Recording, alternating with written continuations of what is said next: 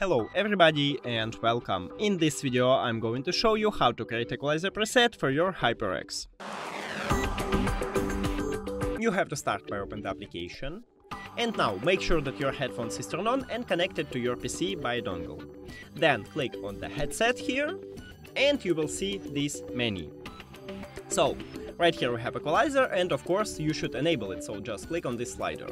Then click New Preset and now make the best one for you. I guess I need something like this one. And after you finish, click Done. And as you can see, right here we create new preset. So we can name it by click on this pencil icon. And now we have again, we can change it. So firstly let's name it like test. And then click Done. Here we go. Also we can copy this preset or we can delete it by just click on this trash icon.